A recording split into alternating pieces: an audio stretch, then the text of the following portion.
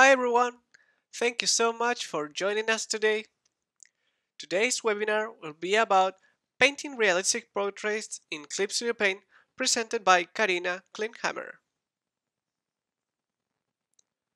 Before we begin the webinar, there are some housekeeping items that we'd like to go through. The webinar will be approximately 1 hour long. All attendees will be muted. Question and answer session will be during the last 15 minutes of the webinar. Attendees can ask questions in the GoToWebinar question box right away. Due to time constraints, not all questions will be answered. The webinar will be recorded. The recording will be shared on social media and will be sent via email to all registrants and attendees. The panelists for this webinar are Mayra Quiñones, myself, Joanna Brower, and Carina Klinkhammer. For those of you who are joining us for the very first time or have never heard about Clip Studio Paint, Clip Studio Paint is your all-in-one solution for stunning, ready-to-publish illustrations, comics, manga, and animations. Learn more at clipstudio.net/n and graphicsly.com. And with that, we'd like to pass the reins of the webinar to Carina and her presentation, Painting Realistic Portraits in Clip Studio Paint.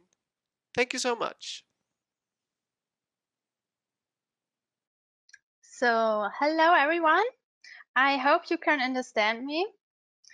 Welcome to my webinar, Painting Realistic Portraits in Clip Studio Paint.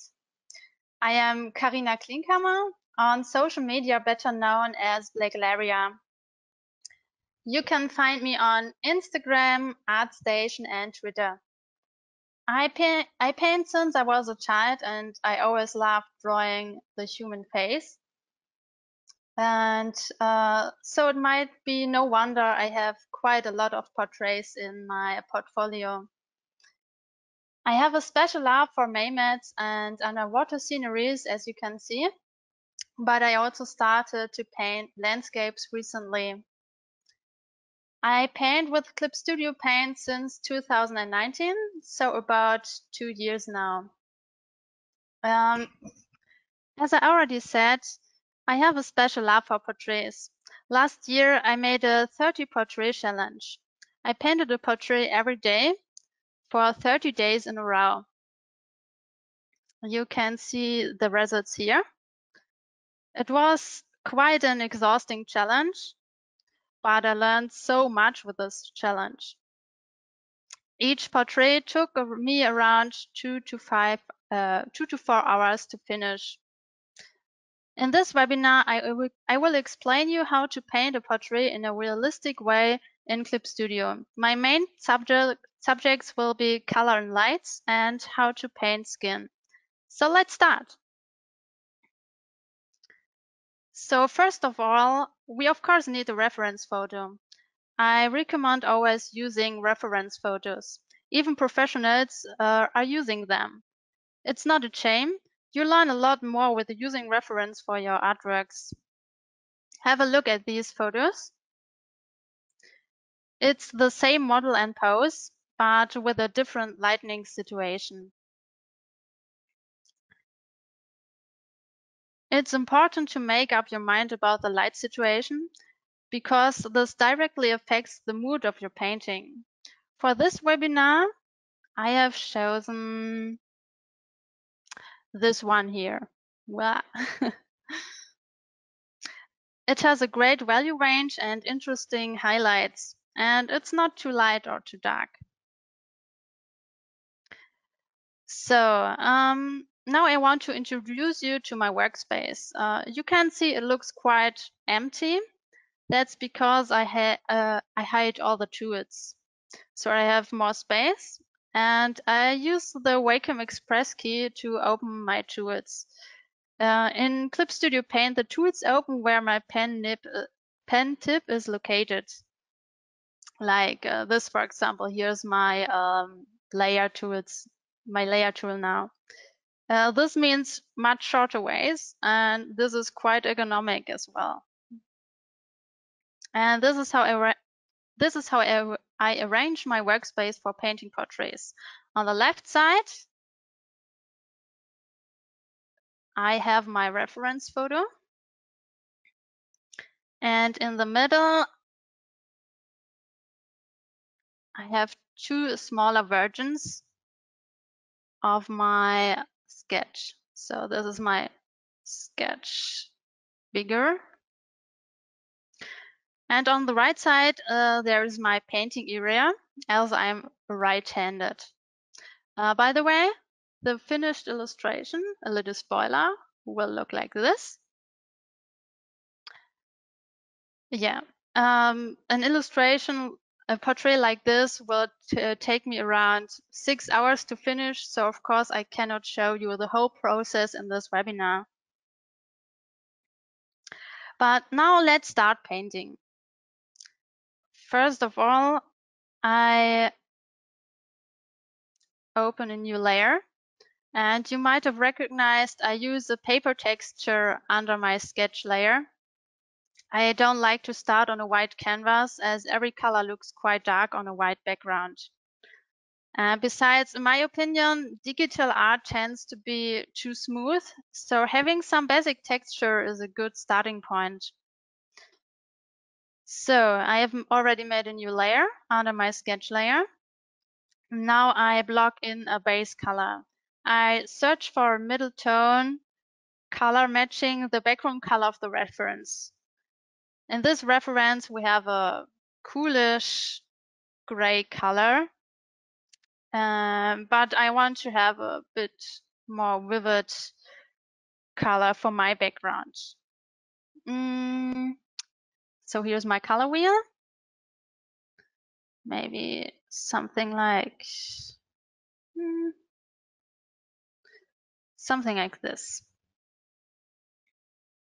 And I use a special brush for that. This one here. That's a color jitter brush. What's that? I show you my brush settings. Here they are, and here you can see the color jitter. You can just click here to activate it. I show you what happens now. Here, I hope you can see that. This brush already has some color variation. So I'm just filling in the color on my whole canvas. It can be totally messy, that doesn't matter. We want some texture, so it doesn't need to be perfect.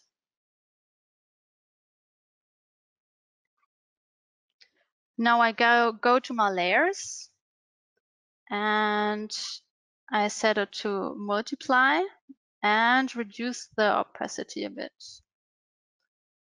So we still have a little paper texture visible. Now a life-changing tip, at least this was for me, color your sketch layer. First of all, lock the transparent pixels. You can do this here. And then I often use a dark red color for that. Something like that. And I just overpaint it with another brush. You could also use the filling tool for that, but actually I'm too lazy to change my tools. And this works as well. And I also recommend keeping transparent pixels on the sketch layer, as it also prevents you from drawing on the sketch layer by accident, which happens quite a lot to me. Now I add a new layer, and I block in my base color for the skin with the same brush. If I would just use the colors I can see on the reference photo and just pick it, for example, like this color here, and would use it, it would look awful. It's totally muddy gray. It has not any depth in it. Instead, I use a more saturated color. Let's have a closer look on the reference. Can you see this reddish color here on her cheeks, like here, for example, or on her nose, or this orange color here? Here on her neck, we even have some bluish and greenish colors. Let's take these colors and exaggerate them a bit.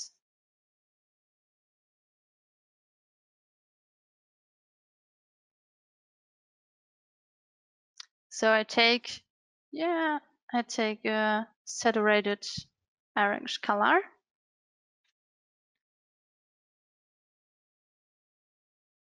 And I just fill in. Oh, that's the wrong.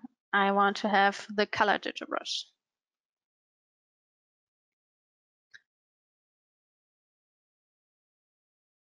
Am I on the wrong? Here. So now.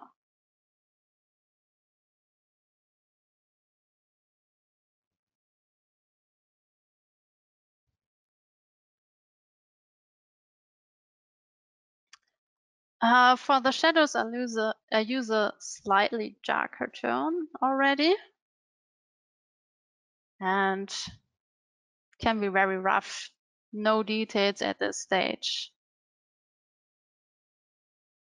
It's a bit too dark.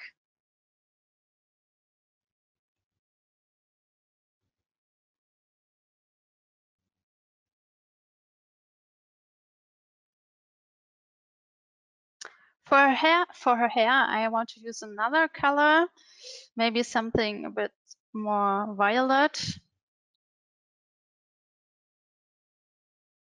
Something like that.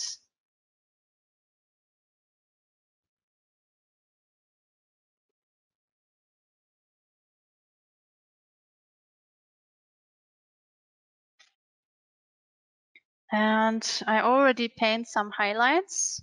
For that, I pick a lighter color, but not too light yet.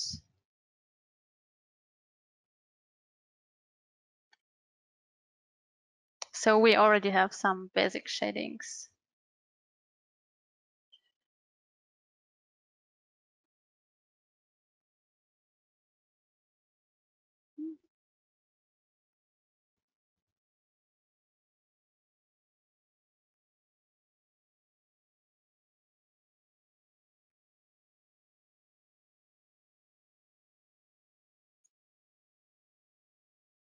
You can see here on the reference photo, the light is falling on her shoulders and on her forehead and on her hair.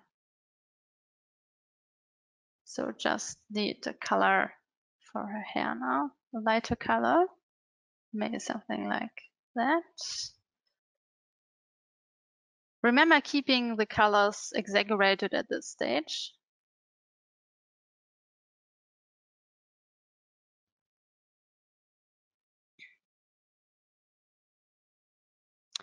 I think I want to make the background color a bit more blue. Maybe something like that. If I don't use so much pressure, you can see the underneath layer.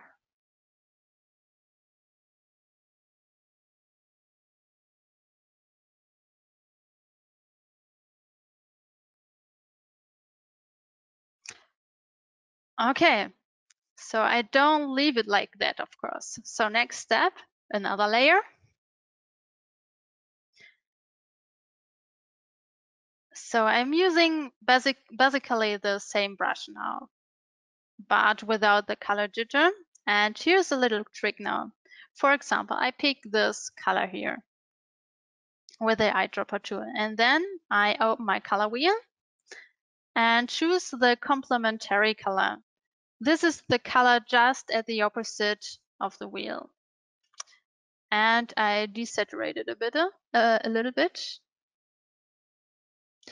And now I overpaint the colors.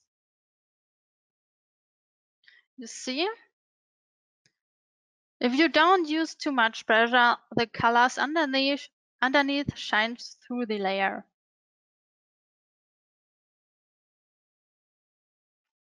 I just do that with all the parts of the skin. Let me just check. Okay.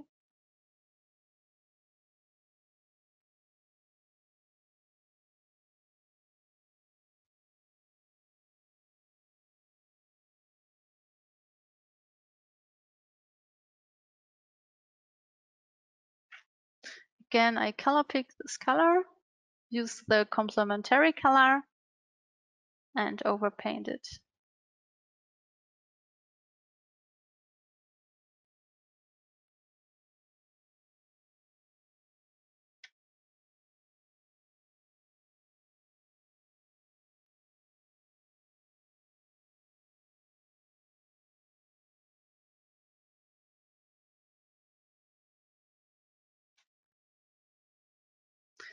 Again, don't invent too many details yet. Just be rough.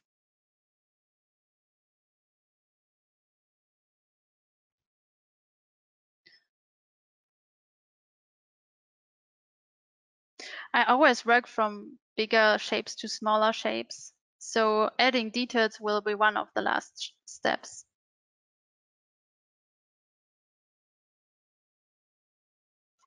So I add a new layer now.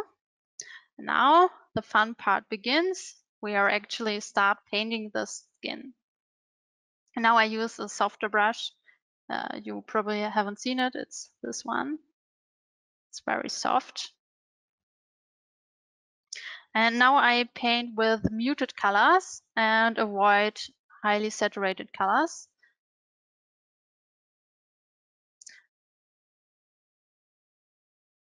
And just overpaint again. Again, not too much pressure.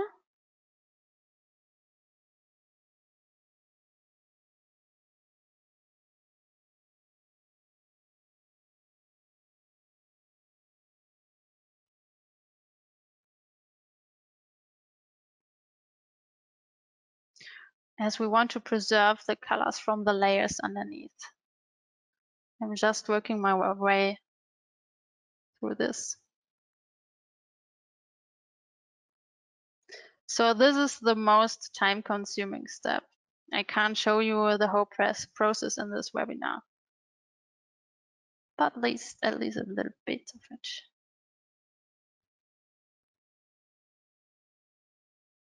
Sometimes I use more pressure, like on a forehead, because I want to have this bright white light.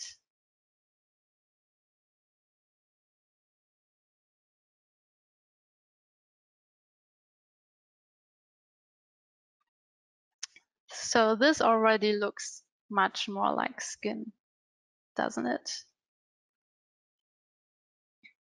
And if you have a closer look, you can still see, at least in some parts, the layers lying under it.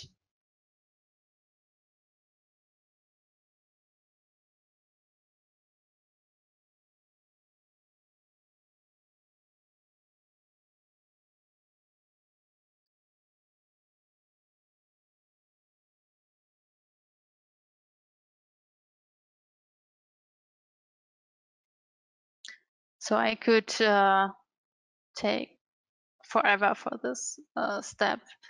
For the portrait, I needed around 6 hours, I think.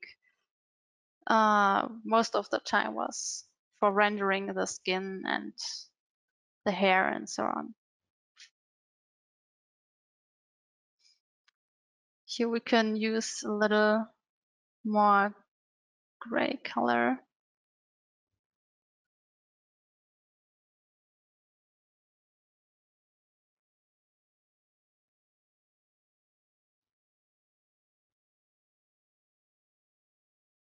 No, that's a bit too dark. Yeah, I think you understand what I mean.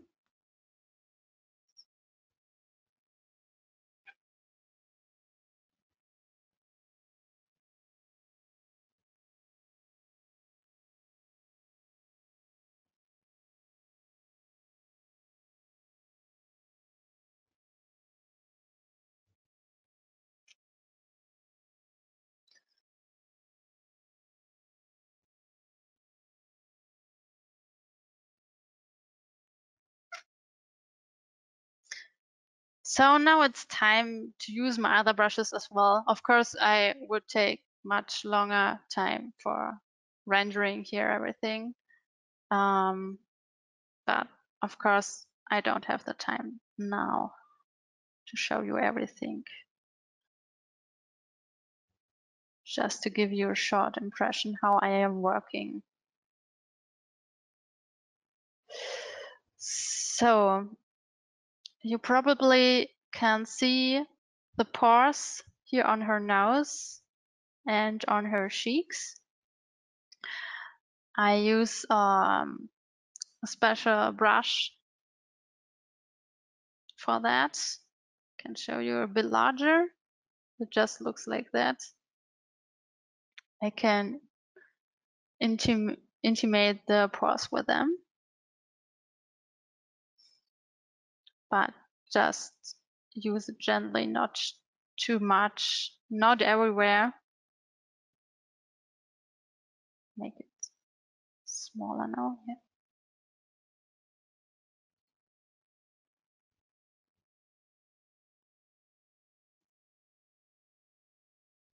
So I get a nice texture for skin.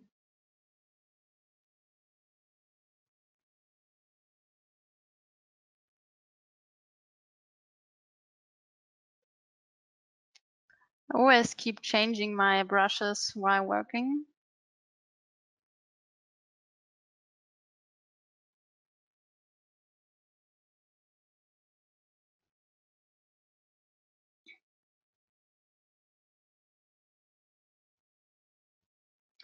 I have a different one as well. This is a little bit smoother.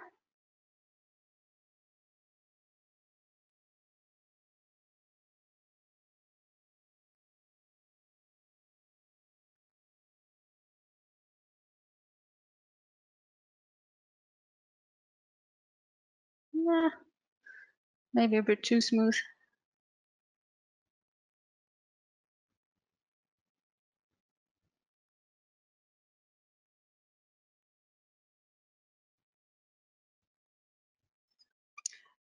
For sharp lines, like here on her forehead, I like to use the lasso tool,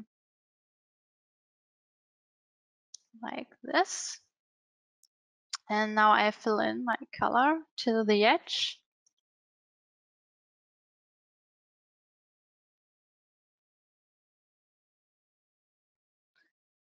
And if I invert the selection, yeah, it works. Yeah, I really get crisp, sharp lines at my edges.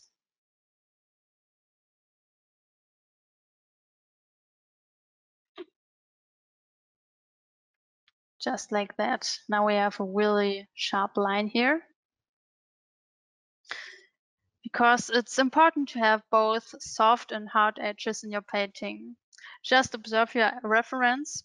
Around her eyes, lips and nose are harder edges, and on her cheeks and forehead, neck, we have a softer surface. So as I already said, this is the most time-consuming step. So just take your time, don't hurry.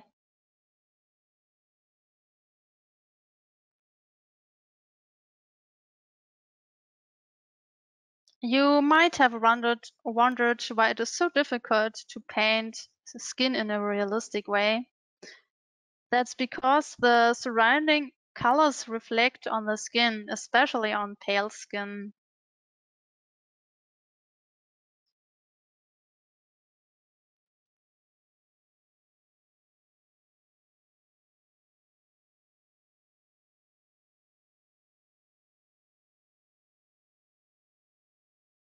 And there is no specific color palette for skin. It tends to be pinkish because of the capillaries, but it can change completely depending on the surroundings.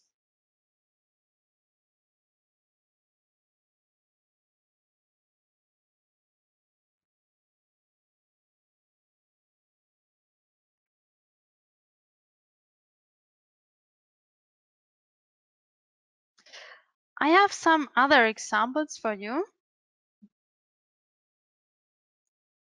Oh, huh. There are still my arrows. Oh no. So,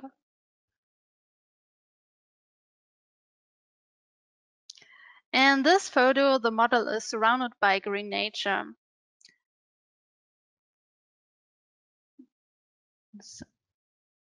You can clearly see in her face the reflection of the green meadow, like here.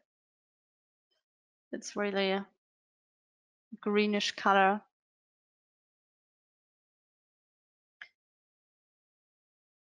And you can see it here, here as well, or here. Blah. Here's another example. Here, the orange colors from the sand are reflected on her skin. Here and here. There are many parts reflecting. However, darker skin doesn't reflect as much as pale skin. This is because it is darker and darker colors absorb incoming light more than pale skin, so we don't have such a strong reflection. Here are another two examples with very dramatic lightning. So we have a really total pinkish color.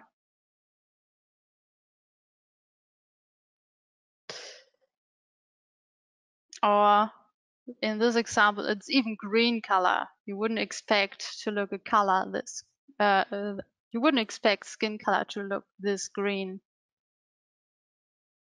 And this just depends on the light source. We have, of course, this very green light here, which is reflecting. Back to my work.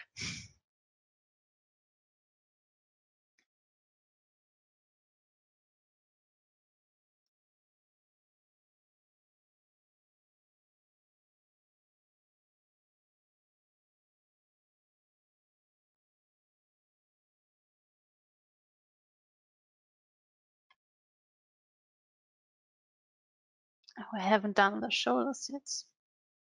Shame on me.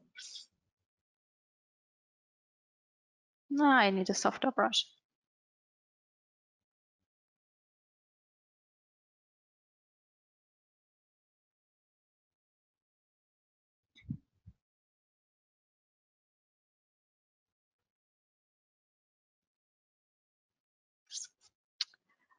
Have you seen this part here? It appears a bit more orange. Every object in a scene that receives strong light, like the shoulders here,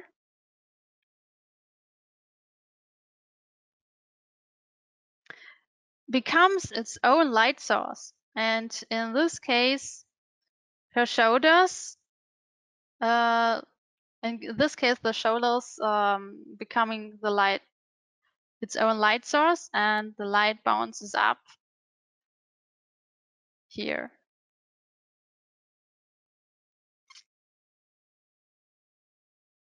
So we're doing that as well, just using some orange color here.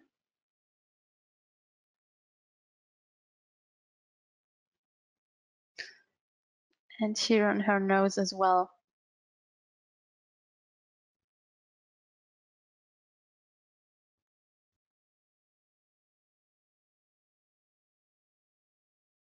No, that's a bit exaggerated.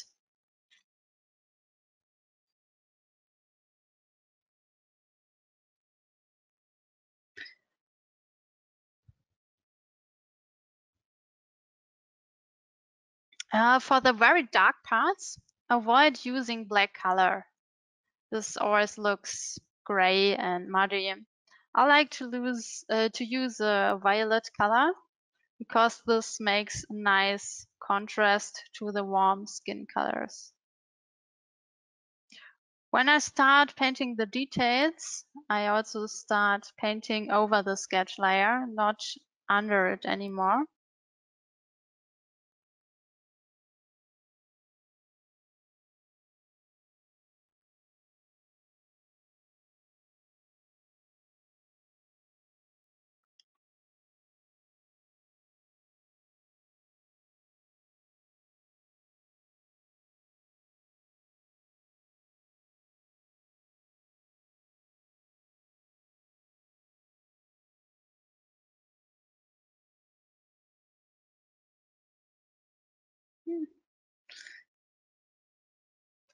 Don't overuse these dark colors though, otherwise your work will just get dark.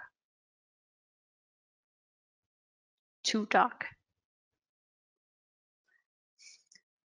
Okay.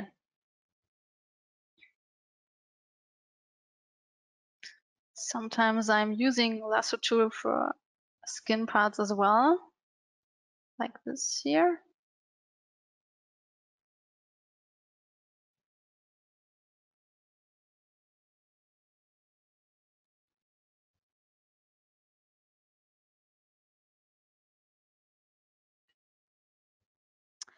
Okay, I think this, I have shown you enough of how to paint skin because, as I said, it would take forever to finish it.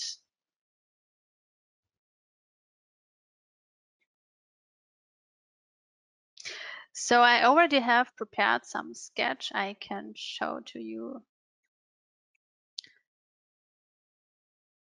So again, sketch layer, then I added the base color, rough underground painting.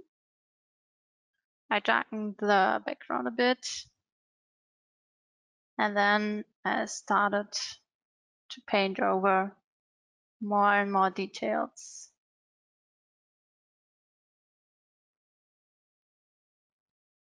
So as I said, the portrait took me about 6 hours, so this doesn't happen in like 20 minutes.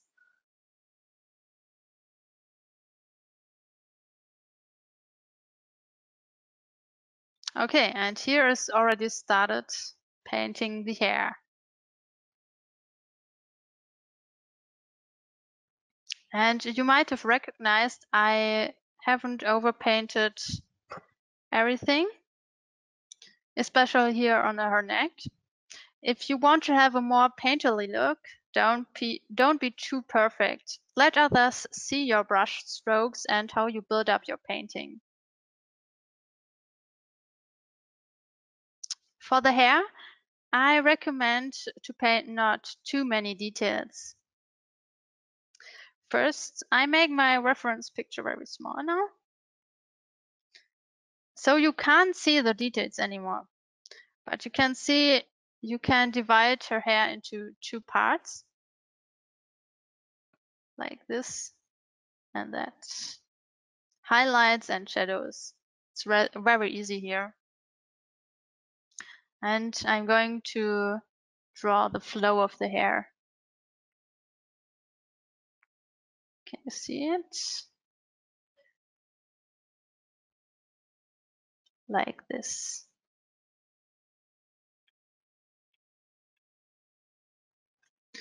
So I start with a rather big brush. Again, my soft brush, yes.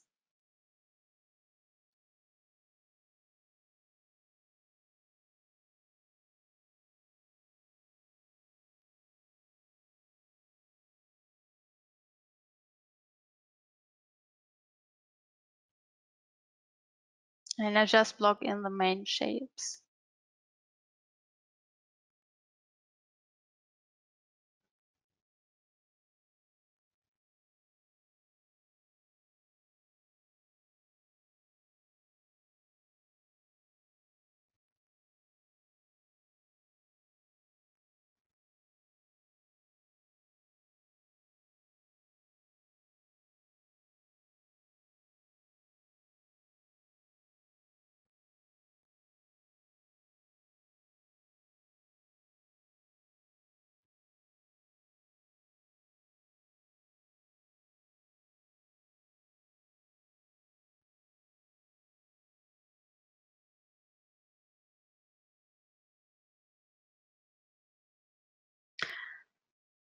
After blocking in the main shapes, I add some little hair strands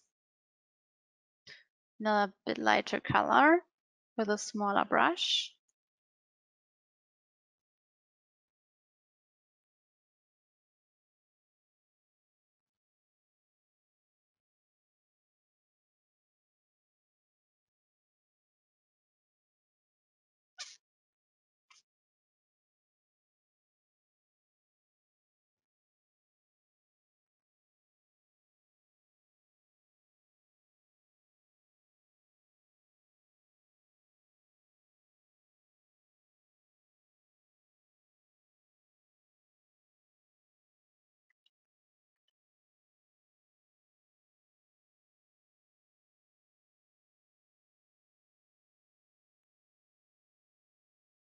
And I really like using my texture brush on her hair as well. Yes, you probably recognized I really like having textures in my paintings.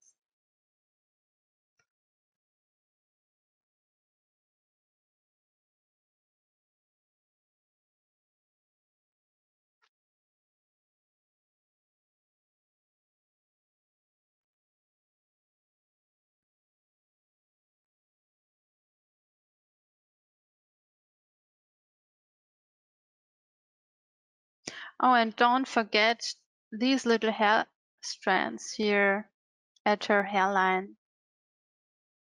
Therefore, I have another brush for smaller details. It's a bit sharper.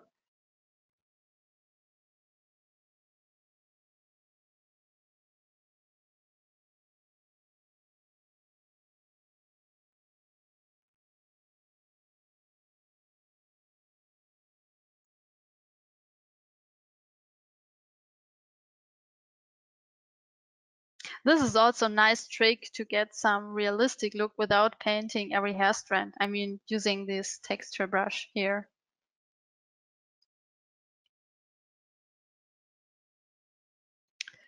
So, okay, this is very rough now. If you want to see how it looks like, if I take some little more time and effort to it, you can see it here and here. So it's time for some finishing touches. I can show you what I've done. So I corrected some imperfections. I thought her nose looks a little too big. So I used the mesh tool. You can find it here. Transform, mesh transformation. First, if I use this.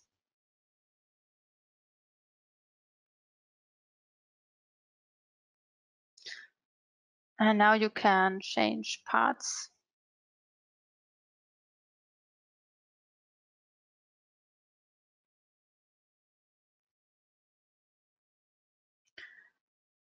For some glowing colors, I use a color dodge layer. Just set it to color dodge and use a rather dark color because it's a very strong effect. And then you can make your colors shine a bit.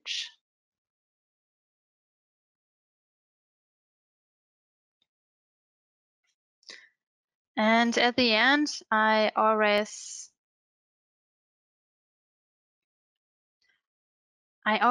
use adjustment layers. By the way, I haven't shown you my quick assess so far. Here I have every tool I use, what I don't have on a key yet. And yeah, for example, we have a color balance layer. You can change the colors with that a little bit, make it more blue, greenish, just what you prefer. Can even change the shadows. Yeah. And I always, you probably already recognized it. I made the whole canvas lighter. I always tend to paint too dark. I don't know why. So I'm always lightening up my whole painting. You can find this here, correction layer, brightness, contrasts. Oh, it didn't work. Layers, no correction layer. Here it is. Then I'm on the wrong layer. What's that annoying? And Finally, I sharpen my layer. You can sharpen it. It's in the filter menu here, sharpen. Okay, now it's too sharp. Too sharp, of course, because I already have sharpened it. So yeah, this is my final result. I made a little overview of the steps for you. So I started with a sketch layer, base colors for her skin and hair, complementary colors, and then I used soft brush to actually paint her skin.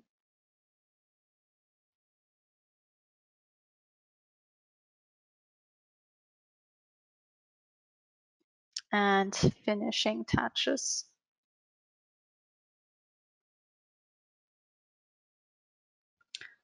Here are the resources I used for this webinar. A big thanks to the creators. And here is a list of brushes I used. And as it was not possible for me to show you the whole process of the painting in this webinar, I recorded a little time-lapse video for you. So in the last minute, I will show you my time-lapse video. Where is the time-lapse function? Yeah. But that's the wrong here.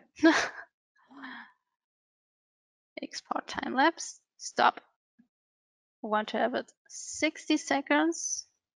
And let's start.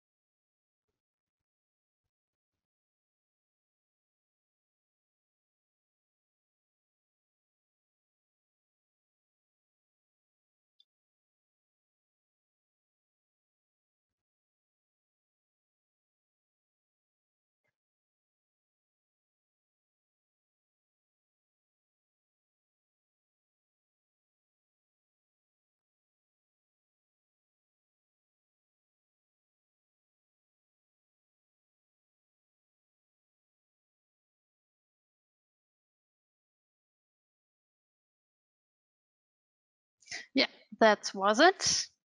Thank you so much for your attention, and thanks to Graphicsly for this great opportunity.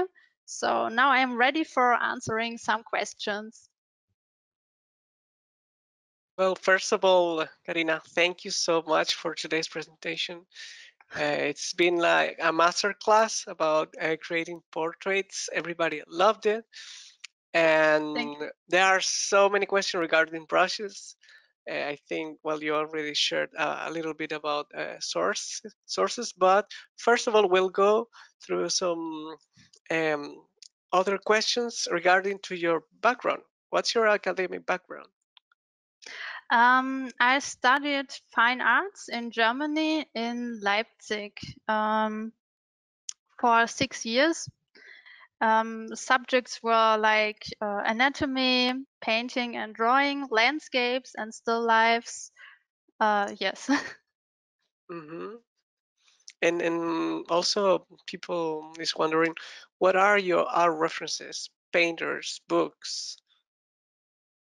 My references, you mean what my inspiration is or what Mm-hmm. artists inspire me?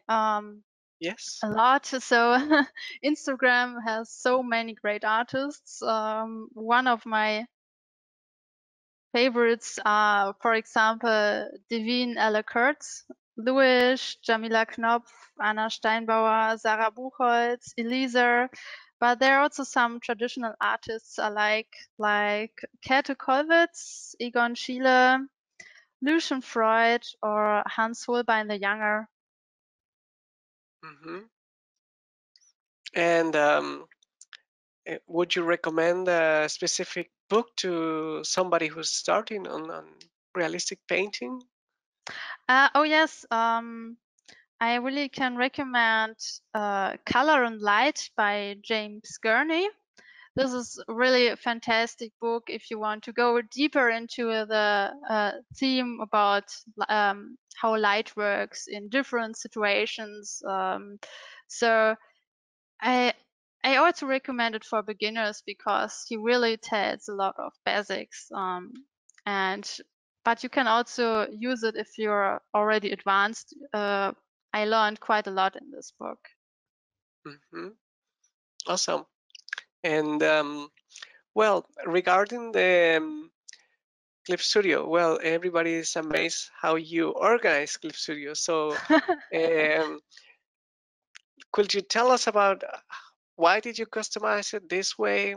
How are the palettes appearing and then disappearing? Are you using shortcuts?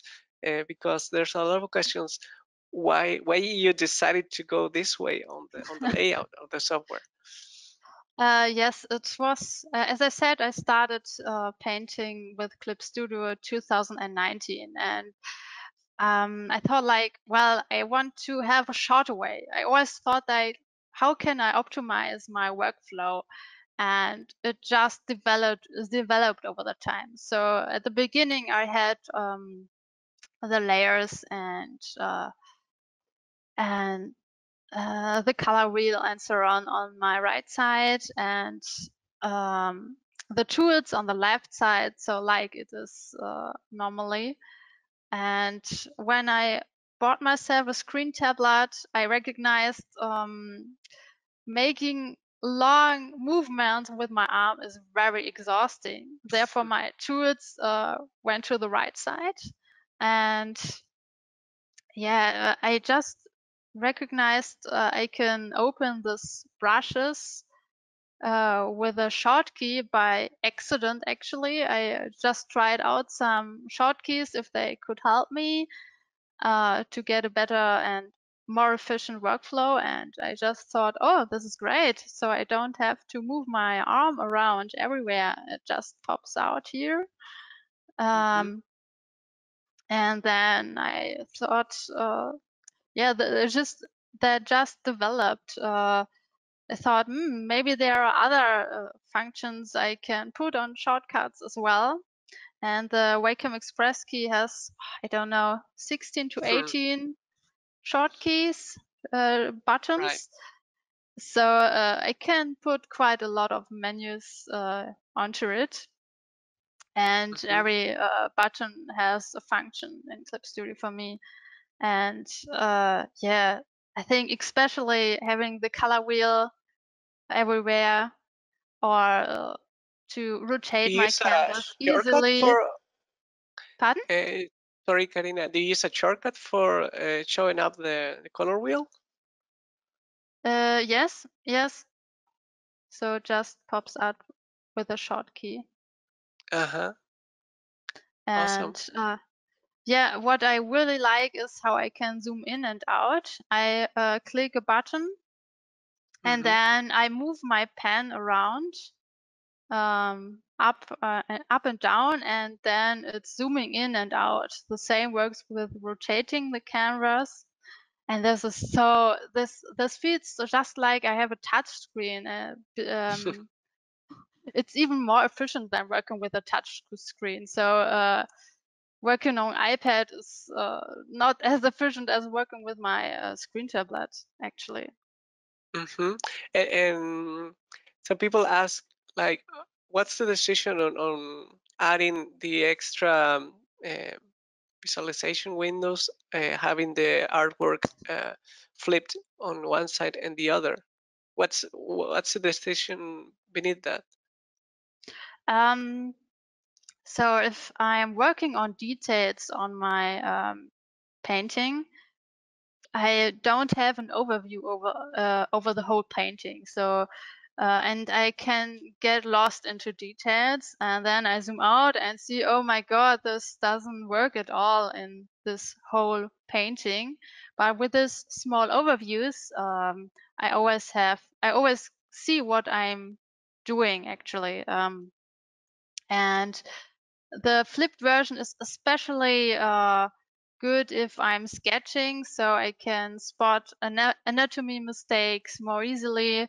But also later on when I'm coloring it, I just see mistakes very, very quick. Mm-hmm. And you mentioned that you study fine arts, right? Yes. And was it difficult, the transition from a traditional medium to digital art? Hmm. Yeah, it was. I have some experiences in working with digital art programs from 10 years ago. So I manipulated photos with other programs, and so I already was used to digital painting programs. Uh, of course, working with Clip Studio was new for me, and I had to learn new functions, and I had to learn how how the how I can use the tools, how the brushes feel, because finding the one good brush or good brushes is kind of difficult, Mm-hmm. and it was a lot try and error. So it took me some time, let's say around a year or something like that, to find my current workflow. But actually, it's not that different from painting traditionally. So the way I work with these layers and this colorful layer lying under the other layers, this is kind of a traditional way of painting. Mm-hmm. So it was not that difficult for me, actually. And now that you mentioned the brushes, let's go deep into the brushes because everybody's asking. Let's go deep into the Let's brushes. go. Yes. Yes. So, do you use default brushes? Do you download? Do you purchase? Do you create your own brushes? What's your workflow on the brushes? So the only devil brush is the watercolor splash brush. I don't use it that often, but sometimes for backgrounds or some little details, it's really nice. I can show you the brush. I mean, it's so fantastic. Uh, it's a bit That's a slow. default Yeah, brush, right? yeah, that's the devil brush. It's the new update, which came out in May, I think, or June. Mm-hmm. They included this brush, and it's so for especially for watercolor paintings, this is really nice. Otherwise, I bought a brush pack from Friendon. Here is the link. It has Mm-hmm. over 800 brushes, and many brushes are nicely textured. That are these brushes here, from dry brush to I think these and these here. Yes, I really can recommend this brush pack. It's really great. Uh, and then I have some skins brushes. They are from a brush pack from Paintable. And this is from Clip Studio Assets, this pencil brush. However, I always like to change my brushes to I like to improve them. Mm-hmm. So these brushes are not exactly the brushes I downloaded. Right. You Uh, customize them. yes, I customized them. And in future, I probably make some own brushes, because it's always like I'm not 100% satisfied with the brushes I download or I bought. So yeah, I probably will release an own brush set. Mm-hmm. Awesome. And some other question regarding painting. What are the most difficult realistic things to paint? Is it fabric? Is it liquid? What do you think is the most difficult thing to imitate? For me personally, um, fabric is, I think that's somewhat difficult. I struggled painting hair for a long time, but then I just recognized it's not that difficult if I don't draw every single hair. Instead, I just divide it into bigger shapes. And I somehow struggle painting lips. I don't know why. It's just I need quite a lot of time painting lips. I haven't figured out why. And regarding painting leaks, because you show us some references, where do you find your references? In the website, in the internet, you take pictures. Of course, in the internet, you can find some great photo packs on ArtStation or Gumroad. I just googled to find them. But sometimes I'm also using own references. I've been to Scotland 2 years ago and I made a lot of photos from the landscape. So kind of all my landscape paintings are based on these photos. Mm-hmm. Uh, yeah, but also Pinterest for some inspiration is great as well. Mm-hmm. And well, actually, that was my next question. What inspires you? What are what are the things that make you choose one subject or the other? That's a difficult question. Hmm. If I don't have inspiration, I just draw a portrait. So this always works, and then sometimes I come to other ideas, like I want to uh, paint other things. So I already said in my introduction, I like to paint mermaids.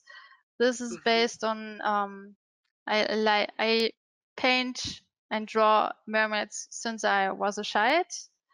I always loved this blue colors, this flowing hair, and yeah, just this underwater feeling. I also like to go swimming. That might be a reason as well. Uh, yeah, if I go for a walk, this also helps me to find new ideas. Um, Especially walking in green nature. Yeah. Uh, And I'm also sometimes uh, painting on childhood memories, like this one here. It's called St. Martin's Day. Um, this is based on a memory from my childhood. Um, where in Germany we have this day where we all go around with our lanterns in the night. Mm-hmm. And this was really exciting for me to be out at night and to see this dark sky, and it was so beautiful with all the lanterns. So childhood memories is definitely an inspiration for me. Mm-hmm. Well, that's great. And well, time flies, and we're reaching the end of our webinar. So before we go, one last question or an advice. What would you advise to somebody who started into traditional painting or digital painting, in specific portraits, who's having trouble imitating lights or getting the most of it? Okay. Yeah, my tip is using big brush strokes. This sounds crazy, but if you use a bigger brush stroke, you have to concentrate on the whole painting and not just on small details. I think this is really a mistake I myself did and many beginners did. They just jump into the details without seeing the whole painting, and then they paint and paint and paint all the details, and then they get frustrated because the whole painting doesn't work. So using just a bigger brush is a good advice, I think. Hmm. And practice, isn't it? That's of course, that's always yeah, you always have to practice. I myself practice still a lot, so you can always learn. Mm-hmm. All right. Well, before we go, let me just share one last bit of information. So, thank you so much again, Carina, for today's presentation. Everybody loved it. And we also want to thank all of the attendees who are been following us or who have been sharing on Instagram their stories about the webinar. So thank you so much, Carina, for today's presentation. Thank you. It was really awesome. No, it was great. Everybody loved it. We are sorry that we couldn't answer all of the questions, but hopefully we got most of them. Just a reminder that this webinar has been recorded and will be uploaded to our YouTube channels, Clip Studio Paint channel, and Graphicsly. And to learn more about Clip Studio Paint, please visit clipstudio.net/n and graphicsly.com. And also for more information about Carina and her projects, follow her on social media, Instagram as Black Claria, Twitter, and ArtStation. So with that, thank you so much again, Carina. Yeah, thank you so much for this opportunity. This was really great. No, we loved it, and thank you all who joined us. We'll see you in our next event, so stay tuned in our social media. See you. Bye bye. Bye.